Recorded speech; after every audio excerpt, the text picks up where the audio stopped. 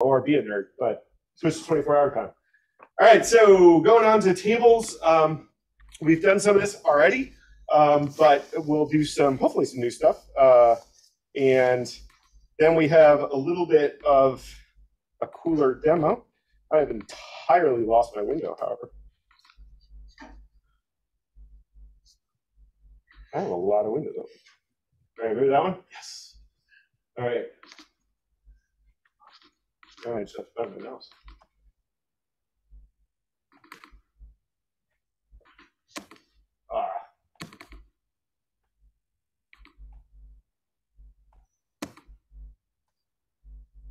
All right, is that big enough? Yeah, cool. All right, so that way I can just go to presentation mode instead of having to futz with Zooms. All right, so what we're doing today, if I click correctly, let me just load that, as you all know. But what we want to do is, so far, we've been loading tables. And can anybody tell me how we've been loading those tables from files? What are those files called? CSV? Yeah, so comma separated values.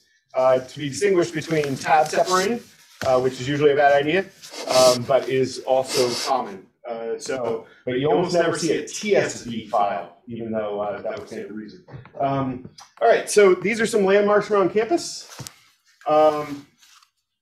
Hopefully you all know where they are. If you don't, you should definitely check out Pavement, because coffee. So what are we doing right here? We're just making an array, right? And so now what we want to do is actually make that into a table. But conveniently enough, as you may recall, what we can do is we can actually not load something and just say, you know what, I want a table, okay? This table isn't very exciting because it doesn't have anything in it. But we can do things that are cooler by using the array we just created and doing something like this. Let me see, I just want to check and see.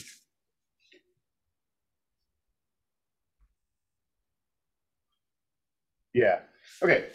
So you could do something like this, and then, and do we have? Yeah, later, okay. So the exercise, so if you, oh, sorry, actually, let me mention this again now that everybody's here.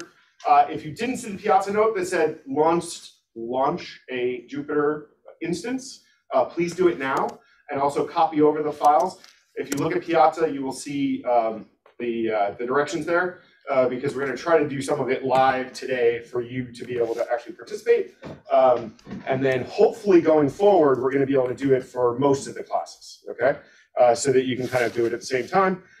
Or what I really want to do here is I want to let you experiment with stuff before I ask you to answer a question so you can see if it's going to work before you actually offer it up.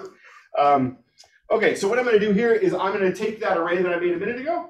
I'm going to make a new table, okay? And so this empty paren thing here means what you're doing is calling a method here, but it's a particular kind of method, okay? Which is a create, all right? So it doesn't have to be empty, but it often is, because you just want to create an empty table, okay?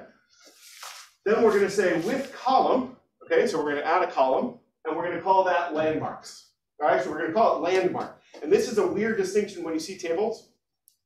When you think about an array, it's usually referred to as landmarks, right, as the plural. But when you talk about a column, you usually call it landmark, singular.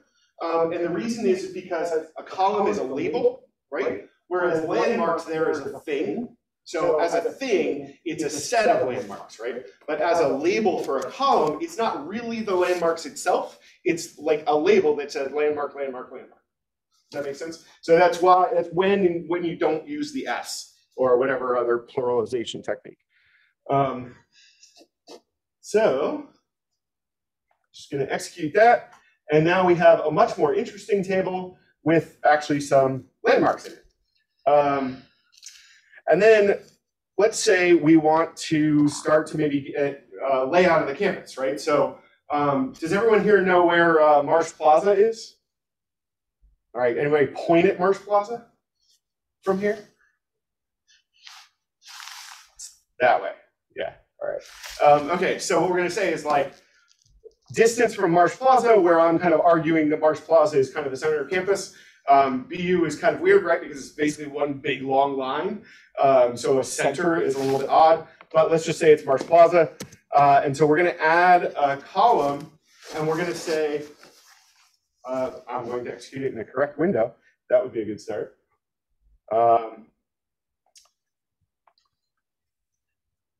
Well, actually, let me make a quick comment on here. So can anybody theorize another way I could have written this statement such that I wouldn't need that one? I can't see anybody because of the light. Any ideas? All right, so you can bury method calls inside other method calls.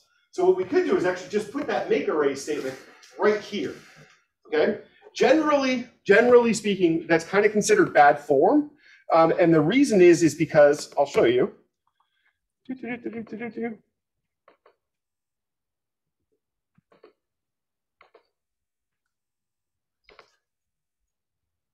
Because it starts getting unreadable, right?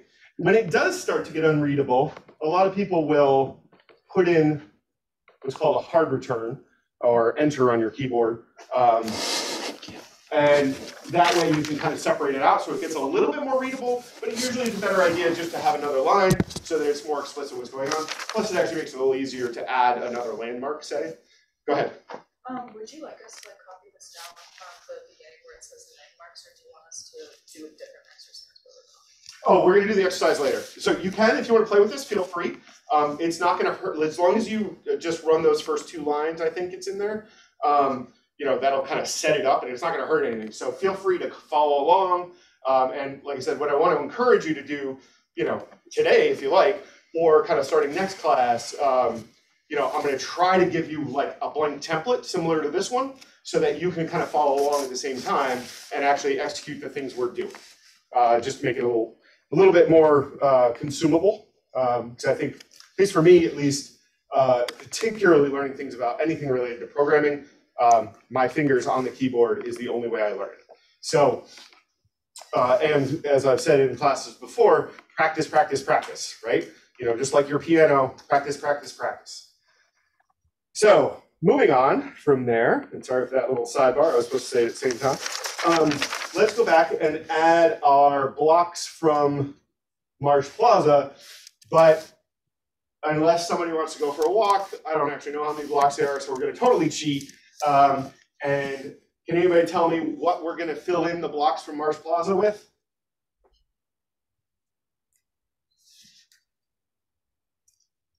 Any guesses? So you remember from last time, what does NP arrange do, or arrange? It was only it was like Tuesday. Go ahead.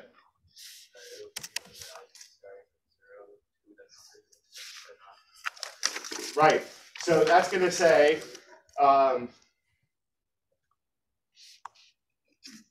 we're just going to arbitrarily say that Questrom is 0 blocks from Marsh Plaza, the Photonics lab is 1, etc. If somebody wants to go do the exercise to find out how far it actually is, you can let me know, and then I will ignore it anyway. But now,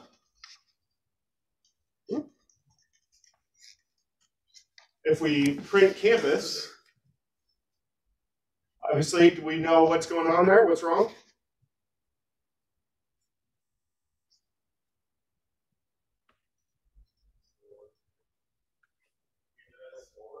Exactly.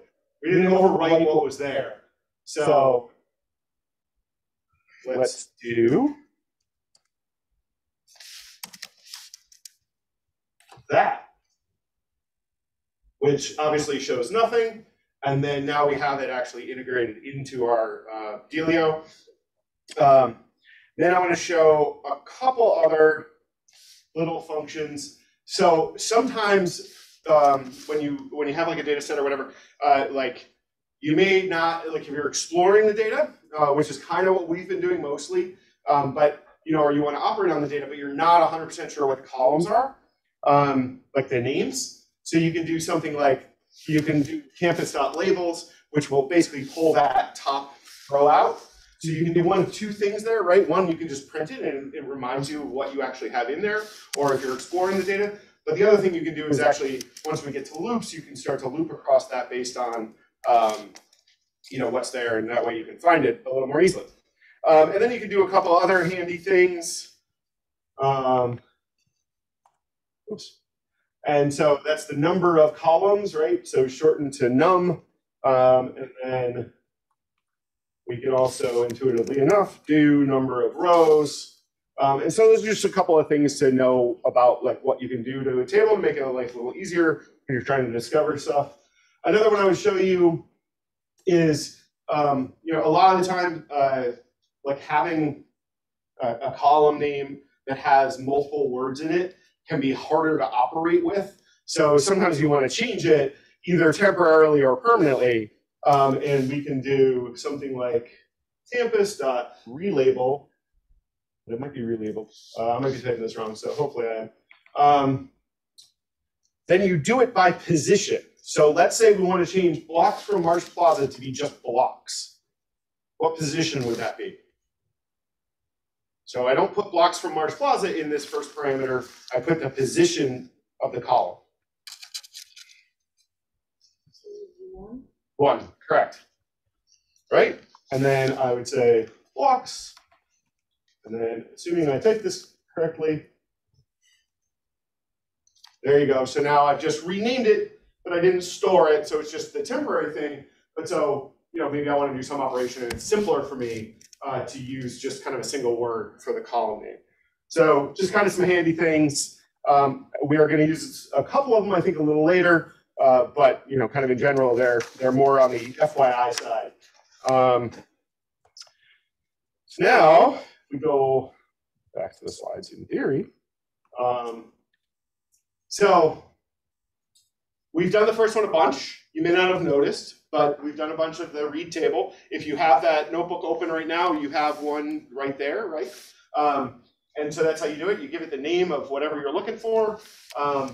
And then you also can just do table, which will just give you an empty one. And then you can load individual pieces into it. The way you load things into it is by using arrays, right? And then these are all things we've already done. And so if we want to pull out just a part of the table, we use select, right? And we can store that in a new table, or we can, just throw it away. It just kind of depends on what you're trying to do. And add an item. All right, makes sense so far? All right, cool. So today we're going to talk about a guy named W.E.B. Du Bois. Anybody ever heard of him? All right. If you have not, he is super famous and a really cool guy, at least in the US. So scholar, historian, activist, and data scientist. Have you ever heard of, anybody ever heard of the NAACP? All right, can anybody say what it is? Not necessarily the expansion, but what kind of organization it is? We don't really use one of the words in the expansion much anymore. No? You don't know what the org does? They basically are like an activist group on behalf of people, primarily Black people in the US. So so they're an advocacy group. They do lots of good stuff, and so he founded that because a large part of his kind of life's work was advocating for Black people in the US. During that time frame, right, not well treated particularly at all. We have some problems with that today, but it is slightly less bad than it used to be. But so one of the things so brilliant about him for data science stuff is that he kind of came up with these ways to try to visualize the experience of people, but particularly Black people, in using kind of data science and then visualizations is what we call it, but basically pictures of data, okay? And so has anybody ever used a visualizer on like music when you're playing like when you're playing the radio or audio or something? So those are always fun. But there's lots of visualizers. Basically, it shows you the graphic of the music. But so he did all these really cool graphs, all of them handmade, right? No computers. And he made them all in 3 months. Okay. So what we're going to do is talk about one of the things he did. So this is one of them. I know it is ridiculously difficult to read, so I blew off some pieces, so I'll show you those bits in a minute. So I just think it's really cool. But so this is, as you can tell, right, this is all hand drawn, right? So like if I could ever write that well, I would be impressed with myself. On my best day, I don't have that good handwriting. So just kind of zoom in a little bit. What you may not be able to see is up in the top bar there under, so there's the title, and then there's that box. But each of those sections, it's telling you what these colors mean, okay? So rent, food, clothes, taxes, other, okay? So rent, food, clothes, taxes, other. And this is the percent they spend of their money on those things, okay? And other is what we refer to often as like discretionary spending. So like going to the movies, going out to dinner, that kind of stuff. So things that are not necessary kind of for life. They're just things that you like to do. So, so let me just show you that. And then I want to blow up the left side too. So he labels this column on the left here as class, which is a very unusual word for us in modern English. But really what he means is like groups of income amounts, okay? So those people, and now I can't remember, I think it's monthly. But so they make between $100 and $200, now I can't remember if it's monthly or annually, but, and then the average of what they make is, whatever that says, 139, maybe 138.10, and ad infinitum, okay? So, so this group, 750 to 1,000. And going back to the discussion, we were talking about mean the other day, like averages.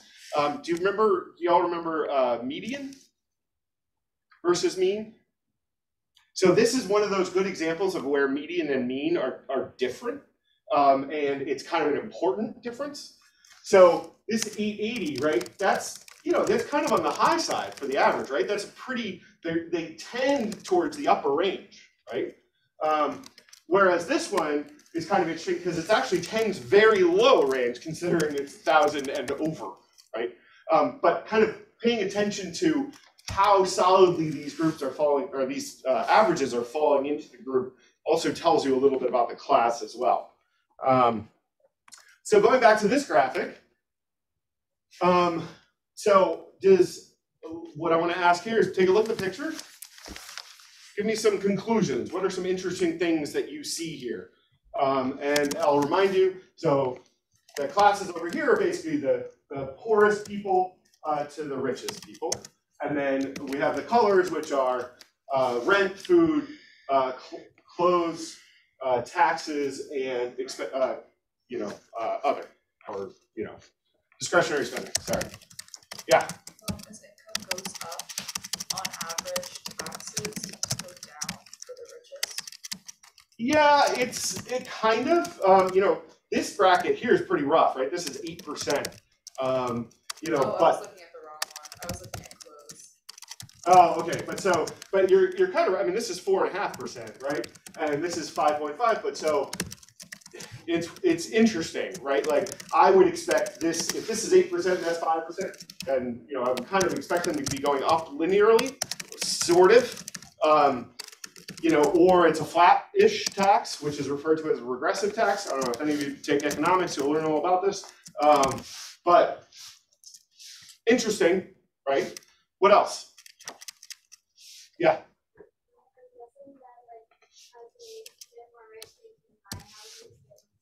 That's a great one.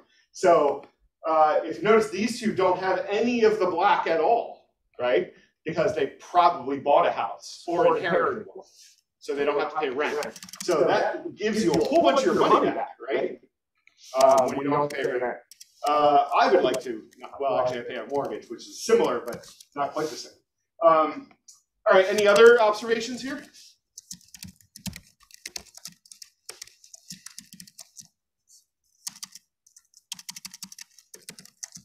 Any ideas?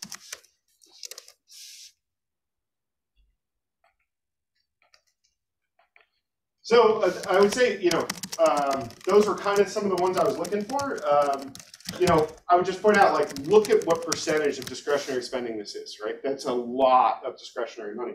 And don't forget that doesn't necessarily mean they spend it, okay? It just means this is how much they have left over. Yeah? It's a sort of like education. So like, I guess the richer people have more money to spend towards education. Right. Which kind of reciprocates like the class system. Potentially, right? Again, economic sociology class, we could have that debate all day. I'm not gonna argue that today. But yeah, so if you have more discretionary money, does that mean you can put more into, and up there in the top, they say education, savings, I would say is in a similar class, right? So discretionary spending, but things that kind of ultimately make you and your family potentially more successful or have a stronger position. If you're not able to spend that money, does that mean you're not actually going to be able to get ahead or whatever? So interesting points, but like what I think is so amazing is, when was the Paris Exposition? 1910? Rings a bell? I don't know. But like, that's impressive, right? And then over here, just kind of FYI, he also categorizes those top two groups as poor, this group as fair, and then this group is comfortable, and this group well-to-do, just by way of exploring the data a little more. And the reason is because now is when we're going to ask you to look at the Jupyter Notebook. So what I would like you to do, if you can, if you're comfortable, this is where COVID comes in and is a pain, is pair up with somebody nearby and try to work out this answer, okay? And you should be able to use the notebook that's right there. It has the data, so you might want to explore the data a little bit. Let's see if I want to. Yeah, I'll put the data. Well, yeah. So you might need to explore it a little bit, take a look at it, but definitely pair up if you can, if you're comfortable, because one thing that you will learn about doing this kind of work is that most of the time collaboration makes it a lot easier. All right, so we'll give you a couple minutes to try to figure that out.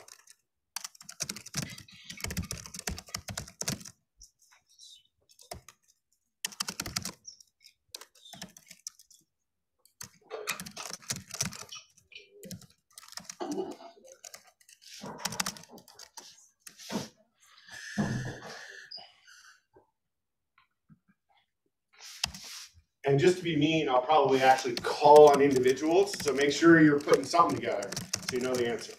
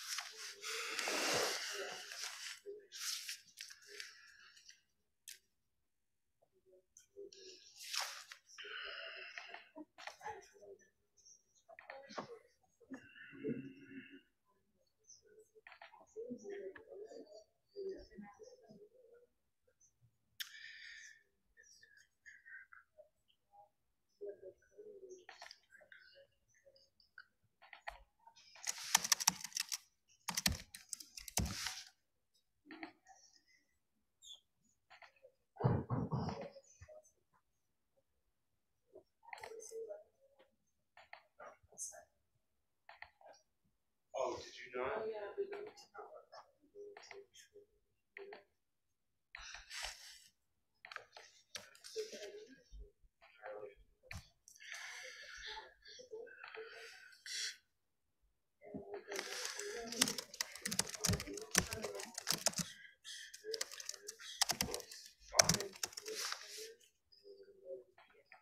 not copy it over?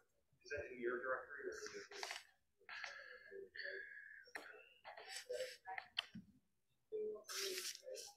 It's hard for me to know.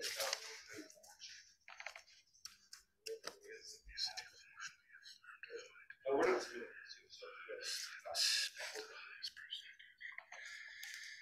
but so it might be that you're my only love here is launched it. Where you're operating is not a directory. Can't be your home directory. That would explain it. The other thing is I'm just kill you. Sometimes it just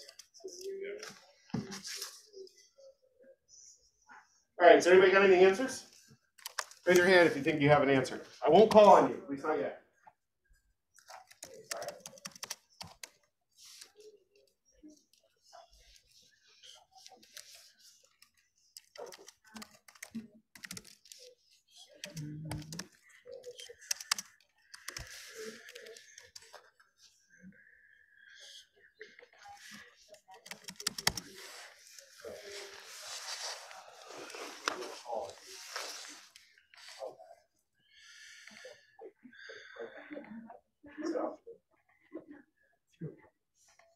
All right, so I got one of the questions that was like a leader for me. So what method do you immediately think of to try to get to the highest percentage of something?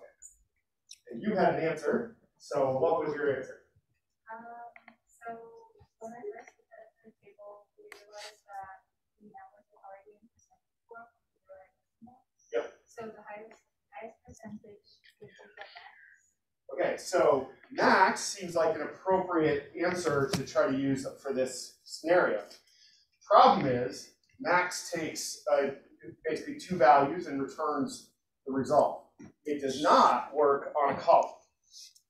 Okay, so good guess, wrong path.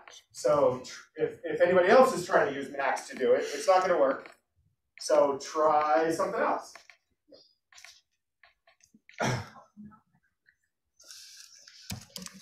All right, and I will remind you there's a couple of methods that might come in handy. One is sort, one is where, right? One is select.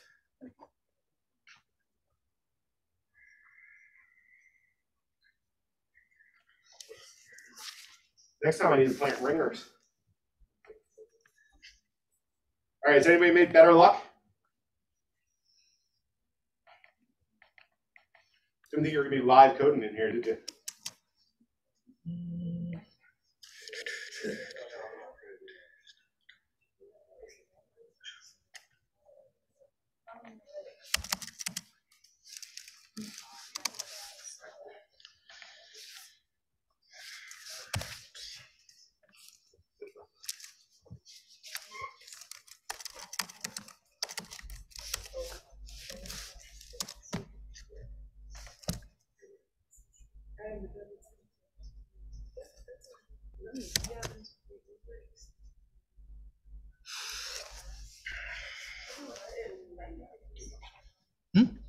I was thinking myself. Okay.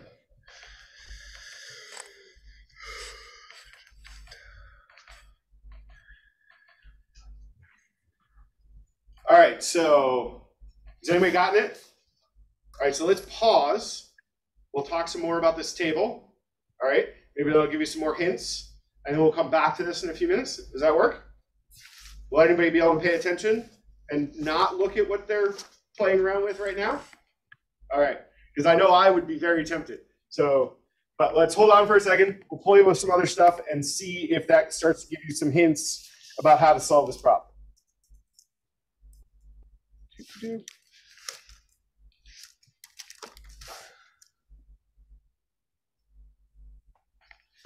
Oops.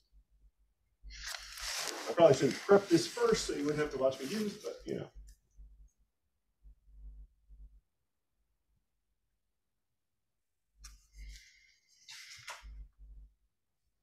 All right, so you all have this.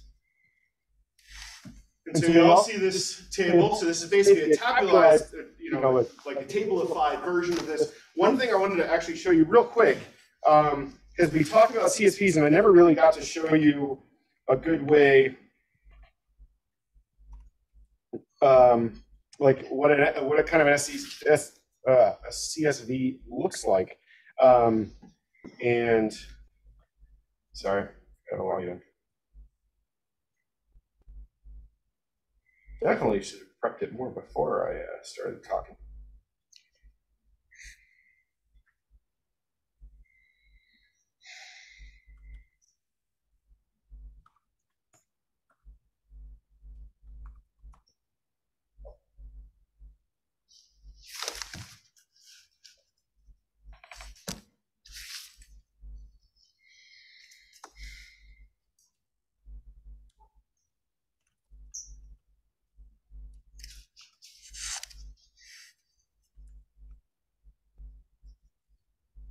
All right, so hopefully we won't have to see terminals in here too much, but I thought this was useful. Oh,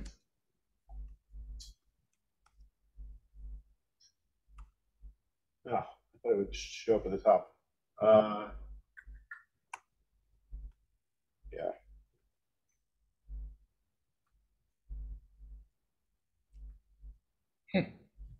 So everybody can read that, right? So this is an actual CSV. This is what it actually looks like, the actual file. So I just wanted you to see how the first row is the headers, right, the columns, and then kind of each of the data elements in each one, just separated by a comma. One thing you might think of, right, is what if there's a comma in the content, right? What you do then is you put quotes around the individual item so that the comma is ignored unless it's on the outside of the quotes. It's often actually good practice, particularly if there's strings or data like this, right? Is a string, it's not actually a number in a sense, even though it has numbers. You don't want to treat this as 750 minus 1,000. You want to treat it as a range, right? So really it's a string, not a number. So I would actually put quotes around that anyway, just to make it clear that that's the way you should be operating with it. Whereas these numbers over here, these are actual numbers, so I'd leave them alone. But yeah, so does that make sense? Like I said, I just wanted to kind of show you one just by way of example. So this is literally the one you're loading with the Dubois data set. And I can grab the right thing here. I'll pull that back over here. All right, so the first thing we do, right, when we're trying to solve this kind of problem is just try to look at the data. If there's 10,000 rows, right, you don't want to look at all 10,000, but you want to try to find some sort of representative sample, right? So usually looking at the first 10, 15, 20, at least gives you an idea of what's going on. And the column headers, right? So here we have this class, we have the actual average, the rent percent, the food percent, the clothes, taxes, other, and then status, right?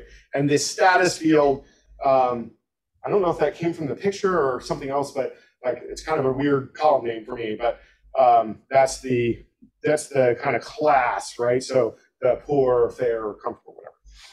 So the first thing we can do is, sorry. So yeah, so we can start to manipulate this thing by looking at, let's say, status. Oops. Okay, so we can get that back actually directly as an array. Okay, so that kind of tells us one thing. We now can operate against that as an array because we can use it as an array. Then let's take a look at that actual average. Oops. Cool. Right, and we kind of do the same thing. We kind of do it with any of the fields. And then, so what do you think? Does anybody have any ideas about where to start with looking at this data to try to get to the question that we had before? We can sort by rent first. So the question was to find out which group spends the highest percent of their income on rent, right? Which is a slightly different question than how much they spend on rent, like who spends the most money on rent, right? Sorry, so who said that? You can sort? Okay.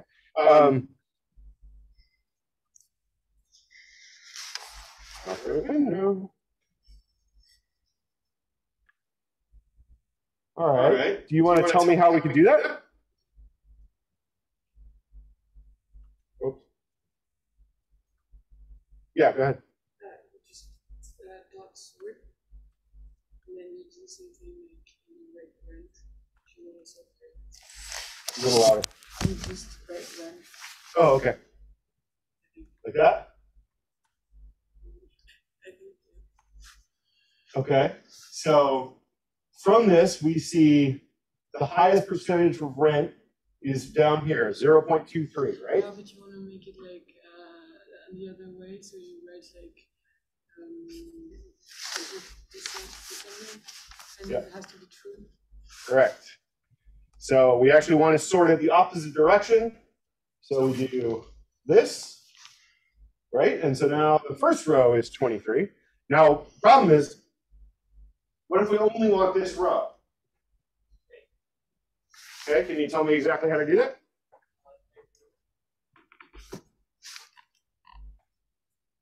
Sorry. This?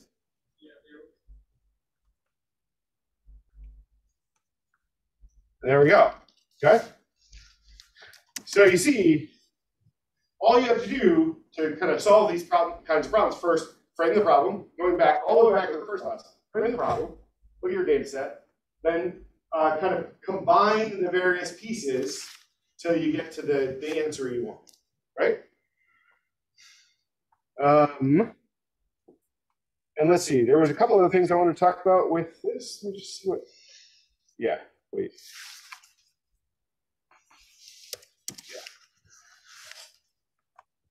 So let's talk a little bit more about this column. Now, let's say what we want to do is know, or here's kind of another question. What if we want to know how much people are actually, like the amount of dollars people in this, set are spending on food? What would we do?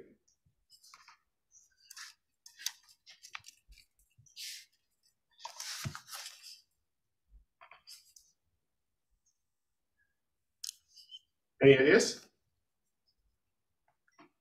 So let's back up a little bit. Let's say for any given row, how would we figure that out? Just like in math or whatever. Can anybody answer that? Do you have an answer? So hold on that for a minute.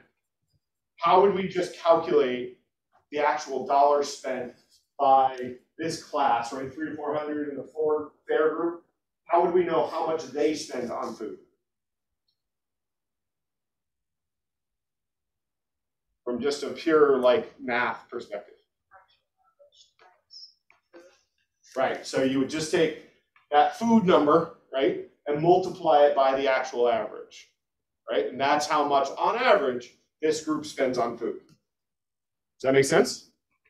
All right, so then what do we know about tables and arrays or whatever that we can do to get that answer, but to kind of do it all at once? And I mentioned this earlier today. Do what between them? Sorry? Multiply them. Yes. Right. So what we can do is we can say Dubois, and then actual average times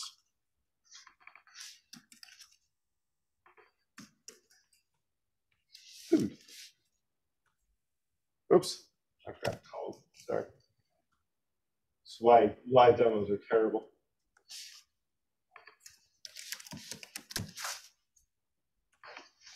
And why I usually use a cheat sheet. All right, so what I can do is I can just, remember we can multiply, if they're the same size, we can just multiply two arrays against each other, and they're going to actually multiply the individual pieces, okay?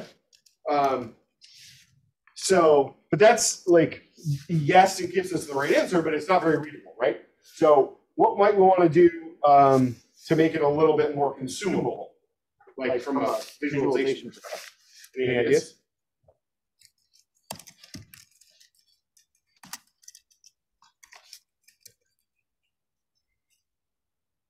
All right, how about we go back to what we were doing earlier in the class, which is, let's add, well, actually before that, let's assign this a name, okay? We'll call it food dollars so that I'm less likely to make mistakes. All right, and so now we've assigned it a name. What can we do with that name? Any ideas? Going once? Yeah? We could add it to the table, exactly. So we can say Dubois, sorry, I keep mispronouncing it, with column, oh my goodness. This is why I copy and paste a lot. We can say food, dollars, and then food.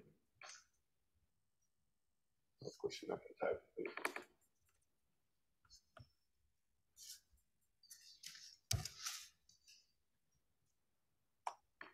So now we just added it right into the table. Now we have nice little labels and all that jazz. So we have a column label and we know what classes it goes with, et cetera, right? One of the things we don't know up there is necessarily when we just print it directly, we don't necessarily know which row it actually goes with.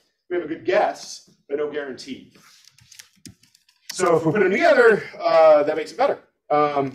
Now, I think I've beat this dead horse like 67 times, but I'm going to try it again, see if anybody gets it. What's going to happen if I run that command?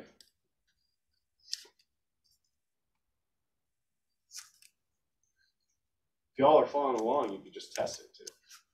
It's a lot of typing. Any ideas?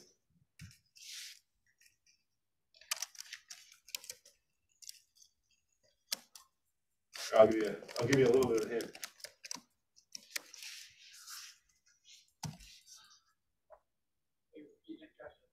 What's going to happen when I run this command? Good thought, not correct.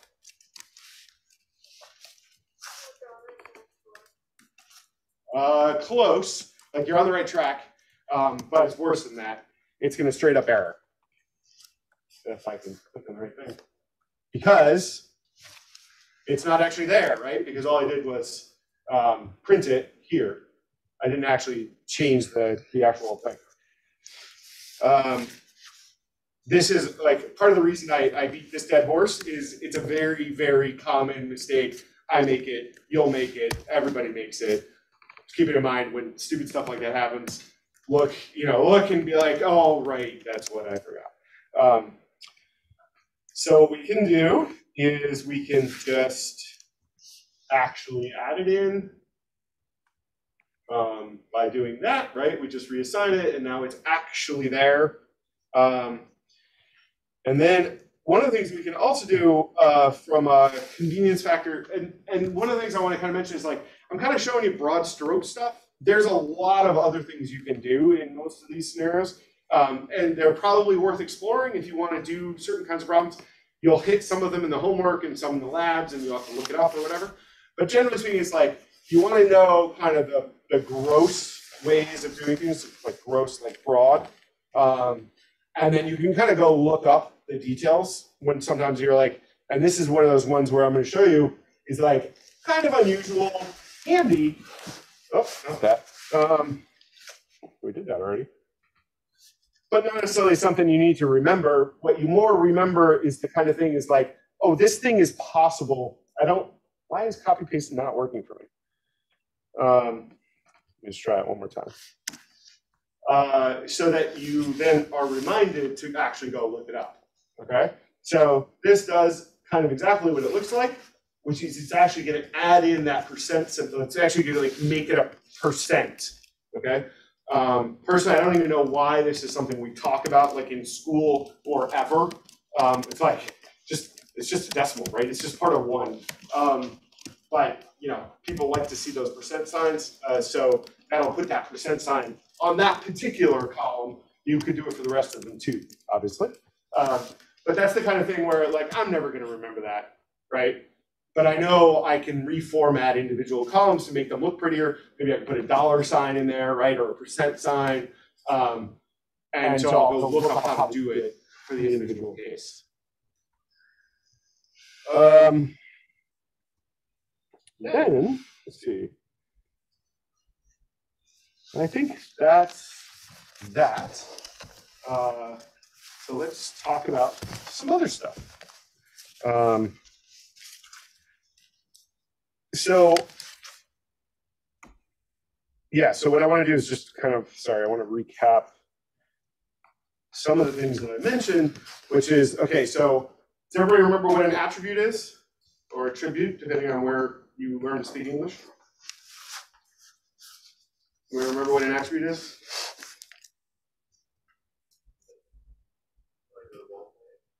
Yeah, so it's basically a landmark has a name, right? Or it has a blocks from Marsh Plaza. Those are both attributes, okay? Attribute is one of those words where, depending on where you grew up, they're both correct on how you pronounce it. So what I want to point out was something I kind of mentioned, which is that you want to, there's two kind of broad categories of attributes, right? Numerical and not numerical, essentially. We'll talk about that one in a second. But if it comes from a numerical scale, then you know the numbers mean something as numbers, okay? And they have a relationship to each other. And when you think about columns, for example, you don't want to put in your blocks from campus, you don't want to measure that in terms of blocks and in terms of feet and put both numbers in there, right? They should be the same kind of thing whenever you are filling a column. Even if they're both numbers, even if they both represent distance, they should be the same kind of distance, right? Does that make sense? It just seems ludicrous why you'd want to do something else, but it happens. So keep in mind, you just want to make sure, and it gets trickier when the differences are more subtle. But just keep in mind, you know, you want any given column to have the same type of thing in it. So there's the numerical ones, which you know, they're easier to work with, right? Because you can compare them to other things more easily. You know, so if you think about that class thing, so I would probably give those, and we'll talk about this more with the census data, I would probably give those numerical values of some kind, because then you can compare them. Because there's no way to say 100 to 200 versus, I don't remember what the numbers were, but 300 to 500. Like there's no way to say this is before or after that. There's no way to order them. There's no way to kind of say, you know, I want to get the top half or the lower half, right? Because I can't compare those strings against each other. You do have the column of the actual average, which you could use in the same way, but comparing those strings is difficult, right? So categorical, this is each value is from a fixed inventory. So this is kind of what I'm talking about here is that maybe instead of labeling those, putting values in those columns where the class was, instead of saying, you know, 100, 200, and 300 to 500, instead maybe assign it a value. So 100 to 200 might be 0, right? And 300 to 500 might be, let's say, 3. And then over 1,000 might be 10. So then they become ordered, okay? So if we look at a quick example, if I can do things quickly. So maybe what we do is we could actually just say,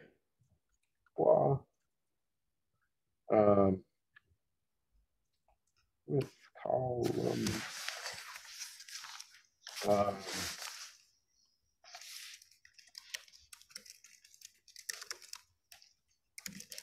what is it? 1, 2, 3, 4, 5, 6, 7.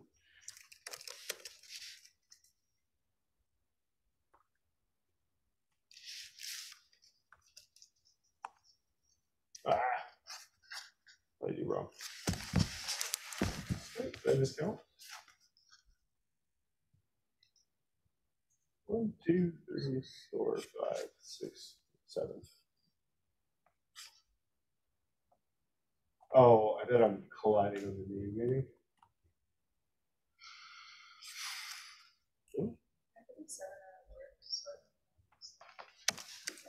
I'm very bad at off by winners, just FYI. So yeah, so now, thanks for that, by the way. So now I can like much more easily kind of compare the rows to each other, right? Or sort them, or think about them in terms of sorting. Even though these numbers don't really mean anything, they do because now they're associated with that row, right? So that's what we mean kind of by categorical. So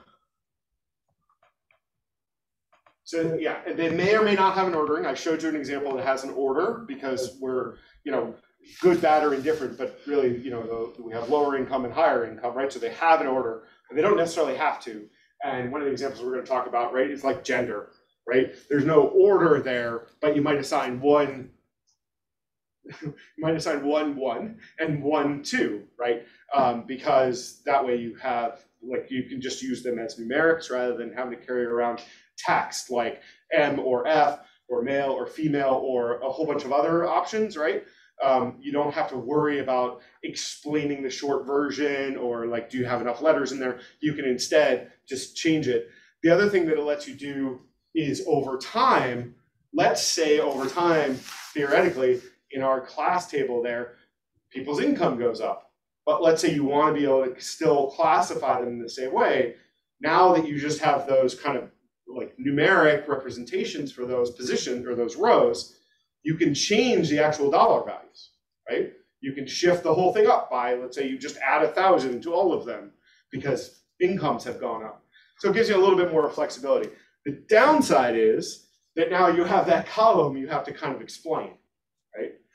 But usually what you do to explain it is you'll have another table or another CSV or somewhere else, like if you're using it in a spreadsheet, for example, I always have another tab in the spreadsheet that is all the lookup tables, they're called. And in programming, they traditionally are called a lookup table. So I'll probably use that term, but that's kind of what it means. It's just, you're gonna go look up what this thing means. Yeah, does that make sense to everybody? All right, let's see. Oh, I have another slide on it. Oh my goodness, I was just explaining it to you. I forgot I had this slide. So yeah, so specifically in the census, they use the number 0, 1, and 2, okay? And they don't, you can't math them, right? They just are the labels. And let's see, we don't really talk about it here yet, but so, yeah. And like I said, very, very common, particularly in large data sets, where you're trying to minimize the amount of space the thing takes up. You try to get rid of as much as you possibly can and put it in backups or lookup tables so that you can make the actual file as small as you can. All right, so now we're going to talk about the census. Oh, I wasn't supposed to get that away. All right, does anybody know what the American census is? Come on. Y'all know what the census is, right? Okay, so what is it? It's the document that holds all the information about the citizens. Yeah, so that's kind of specifically, but kind of more broadly, most countries do a census every so often, which is where they literally walk around and count noses, as it's referred to. And so that you know how many people you have, and you know how many people are where, okay? And in the US, that is particularly important for two big reasons. One is that in the Constitution, it says we will go around and count noses every so often. It doesn't actually say how often, that's set by law. But the reason it's so important is because the representation in government is based on those numbers, okay? So currently that operation is every 10 years. We actually just finished one. The data actually just got released, I don't know, let's say 3 to 6 months ago. So hopefully I'll be able to incorporate present day data into this class maybe later in the semester. But right now we're using some older data. But there's a lot of things that are based on that data. So things like funding for schools and I don't know, whatever, like funding for roads and all different kinds of things. So there's an office of the US government that actually estimates it every year as well, okay? As you might imagine, they try to collect as much information there as humanly possible.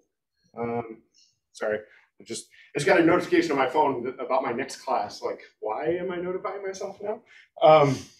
So that's what the census is.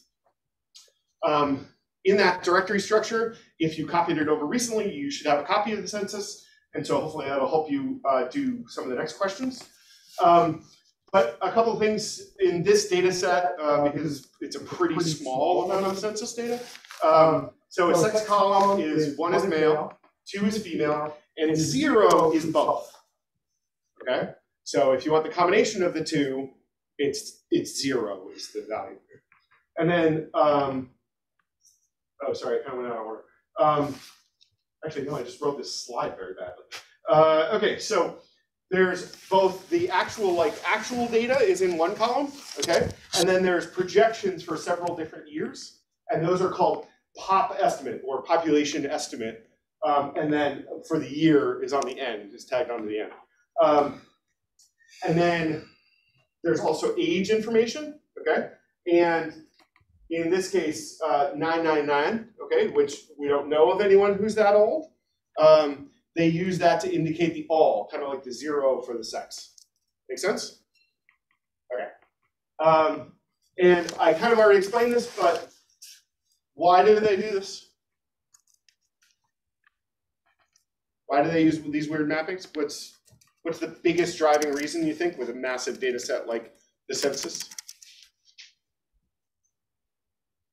Any ideas? All right, maybe I should bring coffee or something. I don't know. Y'all are really sleepy today. Any ideas? Come on. I just said it a little bit ago. All right, I'm calling a bell.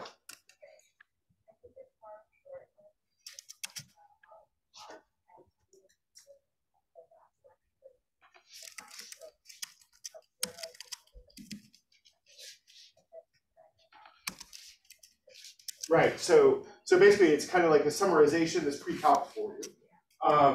That is a very good answer. Another reason is basically for the mapping is so that just minimize the size. There's that much less information in there if you don't have to put, like the summary, like you don't have to say summary, you don't have to say both, you don't have to say M, you don't have to say F, et cetera, et cetera. So a lot of the time when you're looking at data sets, there's going to be all kinds of shorthand. You even see like population estimate, right? All kinds of shorthand, basically just to try to keep the size of the content that you're looking at down because they're already massive, right? So, just kind of be aware of it, know to go look it up. Usually it's not too big a deal. And part of it is that if you're actually doing data science, let's say, against like the census population, you memorize all of that stuff very fast. Like whether you mean to or not, just kind of looking it up 3-4 times, you kind of get it. And so you don't need the information to be carried around all the time. Yeah, and so here's me kind of writing that out. Like this thing, generally speaking, if I'm designing a data set, I discourage, okay? Because it's too easy to make a mistake. And what if you want to stretch that? If you want to do something slightly different? Well, you're out of room. Do you just start counting down from 999 and hope you don't run into a real age, right? What if all of a sudden people start living a lot longer? So I get really nervous when you bury a different kind of data in the same place as another kind of data. So going back to that other discussion, they should all be the same type of thing. Okay, this is pretty close. It's a pretty good sheet, right? But if you go back to the gender one, you already have a problem, right? Because we're starting to consider, at least in the US, right? We're starting to consider, 1 and 2 not being the complete set of genders, right? So now what? You know, do you just start adding numbers on the end? What does 0 mean now, right? Because it's always been just people identifying as male and female. You can't compare apples to apples if you start including other, other kind of gender components or ideas or whatever you want to call it, in that number, right? But now you don't have any place to put this new number, which is the, ad infinitum. You can imagine, like I said, I find it very dangerous. It is not uncommon, but I try to avoid it. Let's see. So we are not going to get quite as far as I wanted, because what I wanted you to do was open the census data. So, exercise for the reader. We have 10 more minutes, so hopefully maybe you could take a little bit of a stab at it. So first thing to do, write a statement in your Jupyter notebook, like right now, that will load that CSV file. And apologies on the name, I just kind of took the one that was there. So can everybody try that, get that to print? All right.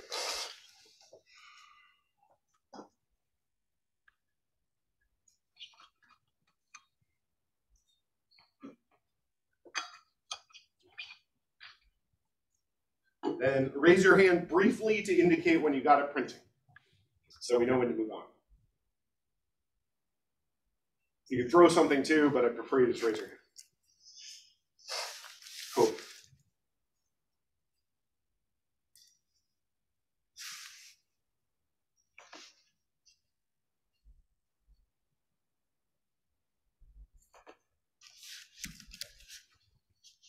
If you have any trouble, you can also raise your hand.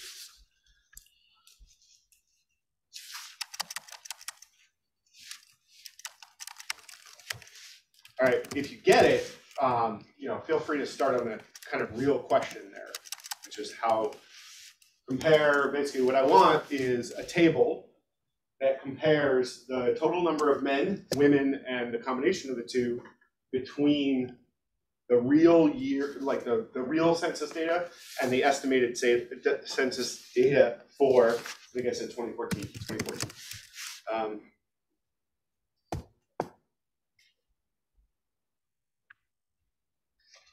All right, show of hands who loaded the data so far. All right, cool.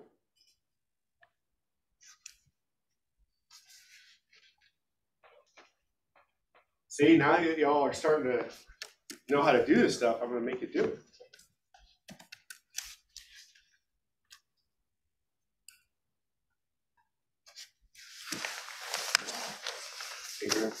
Quarter up, right? Yeah. I don't know why 8 I have a minutes. mental block. Pardon? I have a mental block. It's about this class and the next one. No, it ain't.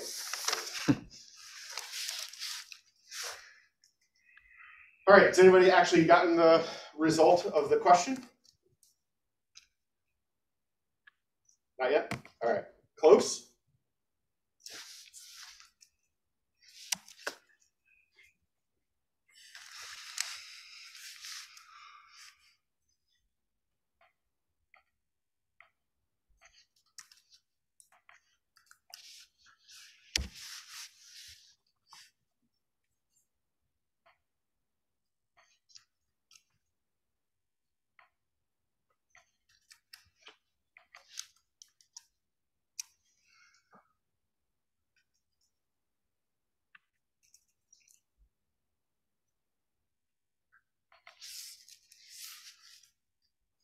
All right, any luck?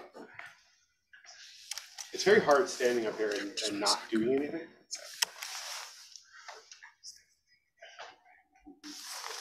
I should bring like a book or something. You got it, or you have a question? Oh, sorry. I wouldn't call it CSV file. That's just kind of a bad, I mean, just as a, like population or something intuitive. But if let's see it again. Right, import pop table. Dot, yeah. Create table.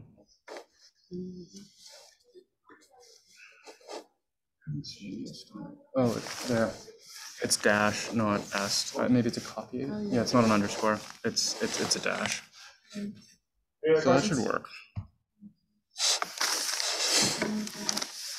All right, everybody get it? Get it?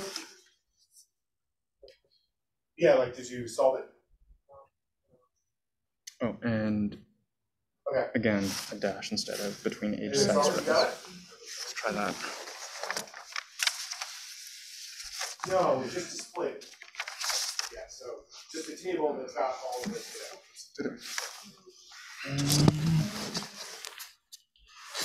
All right, in the interest of time, does anybody help me get started? Yes. Oh, and it's CSV, not CVS. Actually, let me grab this.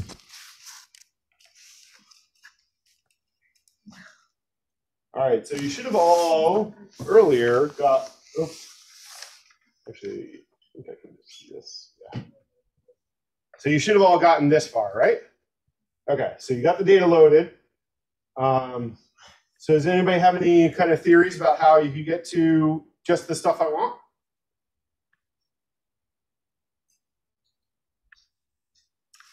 Hopefully the question is pretty well. Yeah. That's cool.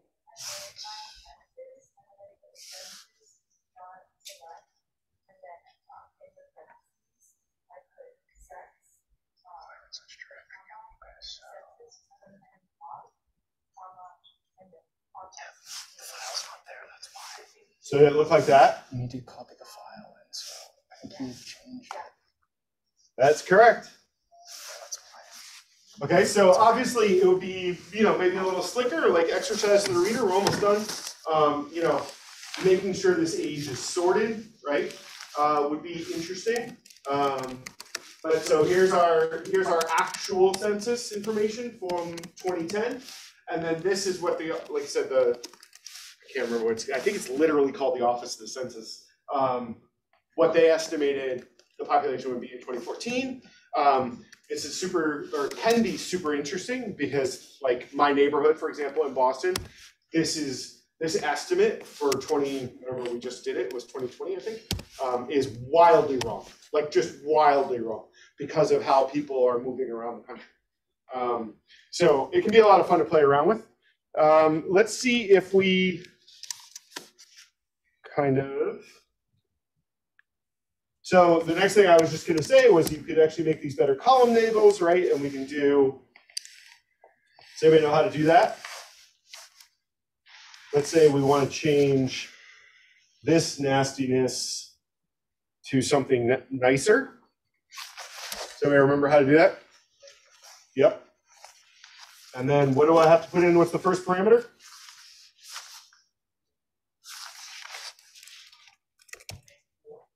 No, so it's the position rather than the name, which I find kind of annoying. So it's like 2, right? 0, 1, 2.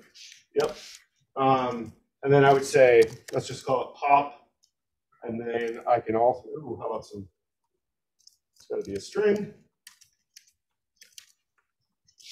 And then let's relabel the last one. Oh my goodness. Relabel. 3, and let's call that estimated 2014.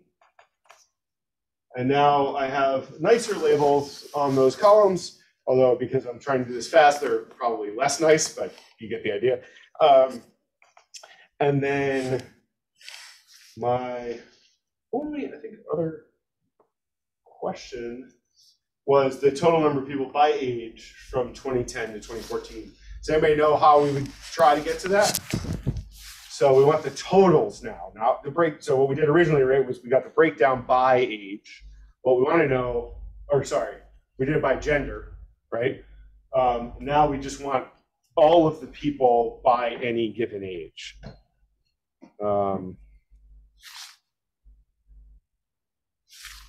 So we have any theories about how I can get to that?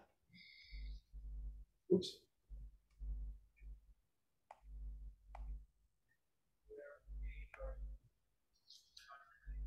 Right, so I think it's full where, is it like this? that gonna work? No, Column, right? well, it's age. So you index the column, and so get rid of equals 199. What is the 1. And then you have to put a comma. Oh. Yeah. That like that? Oh, no, that's cool. Uh. Yeah. Nope. No. So age, just get rid of 199. 199 has to be out of it, I believe, on the other side. So age, comma. Oh, that's what I was doing originally. I just didn't do it very well. Like that? Yeah, and then and then r dot equal to 199. That's what I was trying to remember. Yeah. Oh, that's it. Yeah. R. Yeah. Sorry. R dot equals underscore 2. Yeah. No, I got it now. I just. This is. I was thinking of how. Oops. All right. So not my best demo in the entire world. And then might not be a string. Oh yeah, it's a number. Yeah, there we go. Yeah. All right. So despite some massive fail on typing, so we can just pull out the individual rows we care about, right? And we want to know what the total population is.